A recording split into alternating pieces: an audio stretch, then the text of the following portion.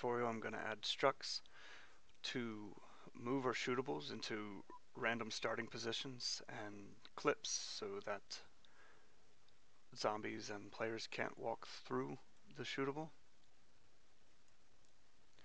First we're going to make a new points Easter egg.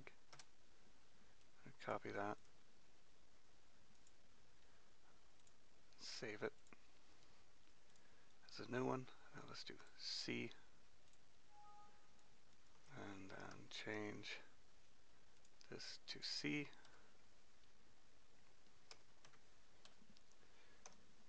We're going to keep points because I'm still going to give points for this Easter egg. I'm going to change the model to a skeleton.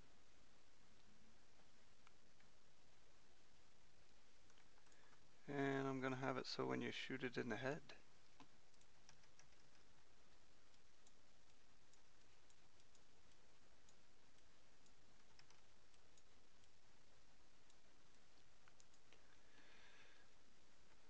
it does that. Okay, so let's add a clip.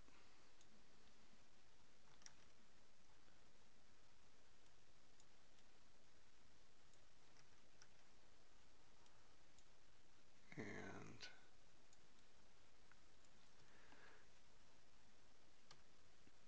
we're going to make this clip a script brush model.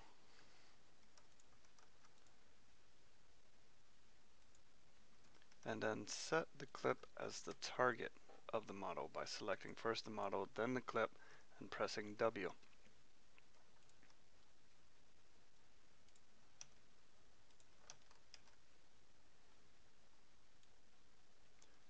I'm going to put that over it. There we go, so we should have another points Easter egg. Let's just change that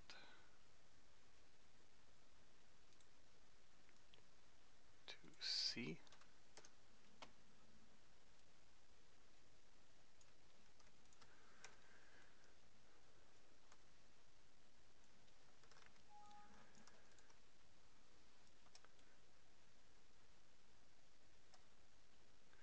Okay, we'll have 3 of them with the clip.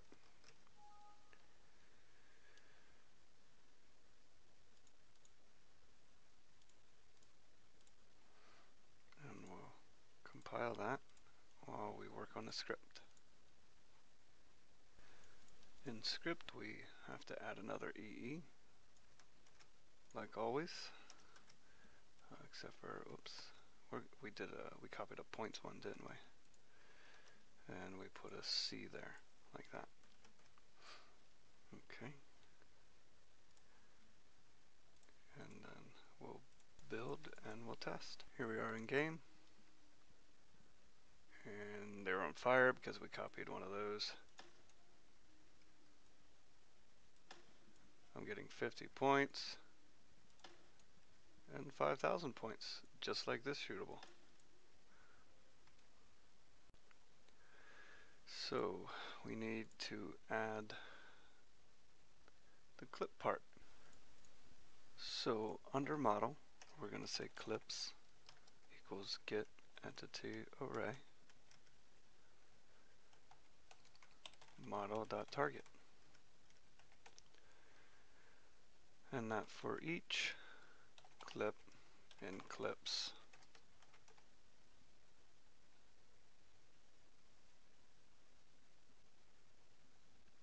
clip disconnect paths,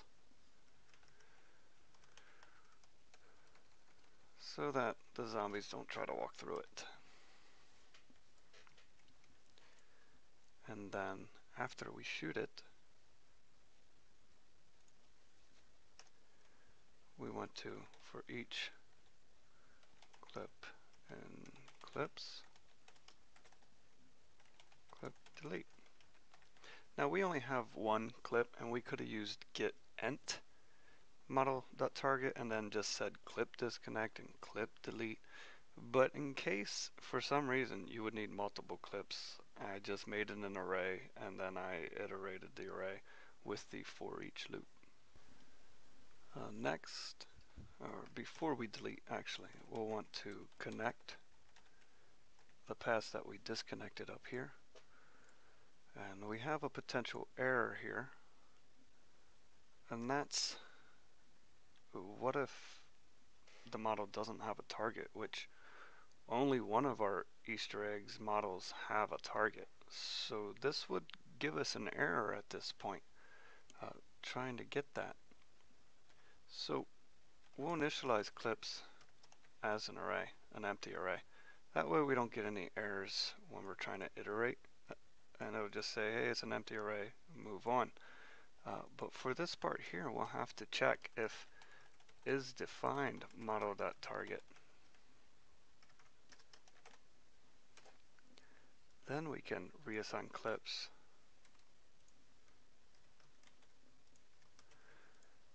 to the array of clips. When it gets to this part, if it didn't have a target, clips would be empty and it would just skip over. And we can link and build. And here we are in game, and you'll see the clips. I can't walk through them. And now I can. It looks like I have to make that trigger bigger.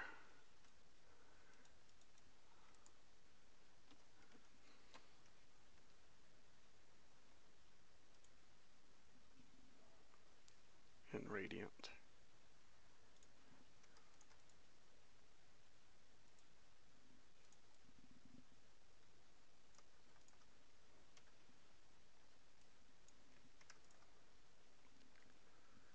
Because I was shooting it, but it wasn't registering.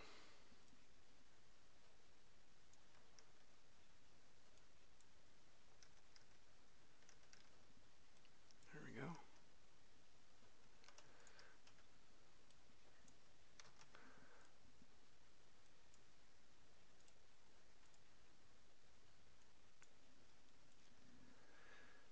Okay. I don't actually like the fire, so I removed the script effects ID from the model, so it should no longer play that. Next I'm gonna compile, link and test. Here we are in game. The flame's gone. The explosion is still there. It's easier to shoot their faces now.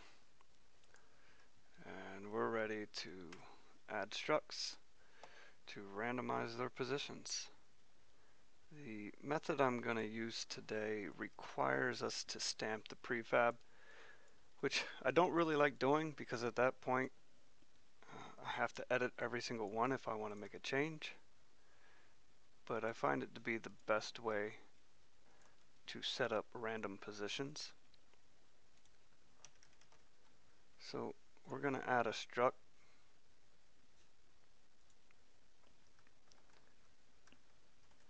at the zombie's angle. And if you select the struct, then the model, and then enter the origin and hit enter, the struct will go towards the origin, will go to the origin of the model. So next we'll move the struct to where we would want the model to possibly be and turn it to the angle we want it to be. So for example. Okay, and then we'll select the model, then the struct, press W, and now the model targets the strut. It also targets the clip. But that's okay, because the clip is an entity and the strut is a struct. We can use two different functions, and when we get an array of clips, it will not get the struct, and vice versa. So that's one position. Let's say over here is another possible position. And we'll do the same thing. First model, then struct, then W, like so. And then we'll compile, and then work on the script. So now, after we checked if there's a target, we're going to come in and we're also going to see if there's structs. Structs equals get entity. Oops, these are structs. Struct get array of model target name. So if structs size is greater than 0, meaning there are structs assigned as a target of the model, we're going to randomly select one. So structs equals array randomize structs. Okay, so destination equals structs 0. We're going to grab the 0th one, or the first one, the 0th one of the array. And before we move our model to that position, we want to make sure the trigger comes with us and the clip comes with us. So for each clip in clips, clip link to model, and then self is the trigger, so self enable link to, and self link to model. And then we can model move to that struct or that destination, so dest.origin. And we can do this fairly quickly. We don't need any of that. We want to add a weight, just a little bit extra, to make sure that it gets there before we move on to the next part, disconnecting paths.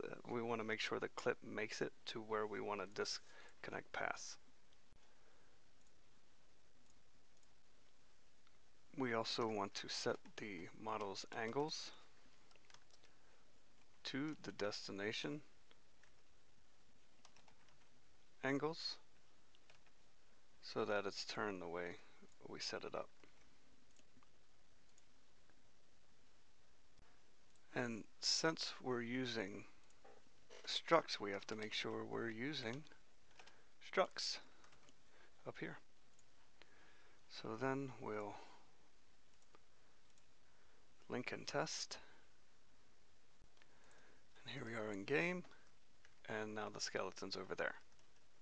And the clip is right where it should be. And the trigger was right on his head. So we'll do a fast restart.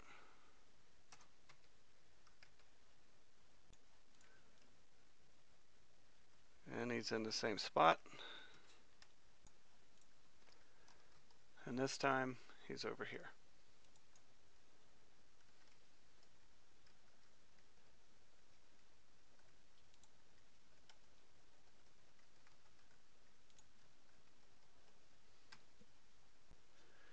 So let's say after we shoot it, we want it to play a sound.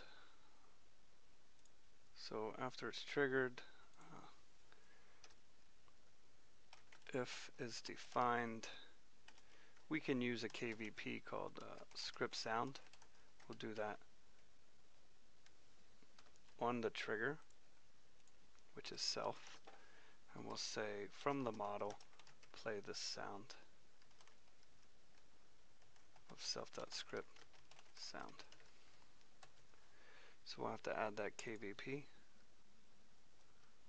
to our trigger.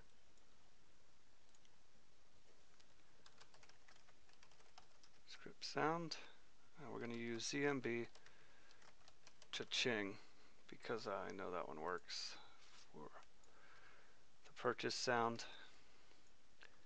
And I think I've added it to these already. Yes, I did. Okay. So we'll compile, link and build. Alright, now if we get close and shoot them, place the cha-ching,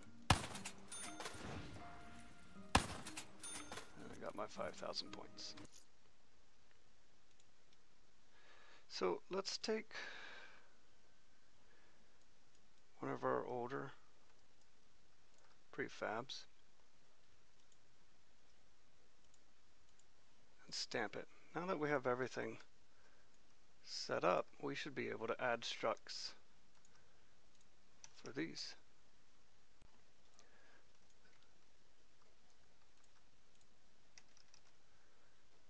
So add a script struct, select the model, then the struct, and press W. And then let's put it over here and have it facing the door. Copy that, put it on the other side, or not door, but entrance, window. Select the model, then the struct, press W. Well, we can do this as many times as we want. Put one by the box, press W. Okay, so let's compile and link and test. Okay, I tested and I goofed. It was not linking the trigger or moving the model if there wasn't a clip, because I had it inside the for each clip loop. It should have came after, but still inside the check. That way it links the trigger if there's random destinations, and then moves the model. Let's link and try it again. And now that skull is over here facing the window. That skeleton's over there. Let's reset it. This time the skull's on the right side facing the window. That skeleton is on the right side again. Let's reset it. Okay, we're in game, and the skeleton's over there, and 1, 2, 3, 4, 5, and the 6th skull is over here.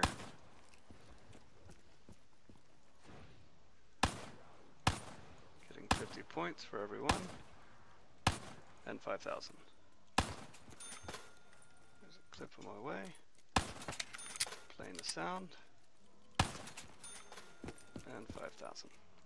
Let's do a reset. Okay, I reset it, and the skeleton's over here this time, and the skull's over there this time. Let's try another reset, and this time the skull's over here, and the skeleton's here. So you can add as many structs as you like, put them around, add them to each prefab for each Easter egg, and you shouldn't have to change the script again. So that concludes my Scripter Radiant tutorial series, and unless there's something else you want to see, let me know.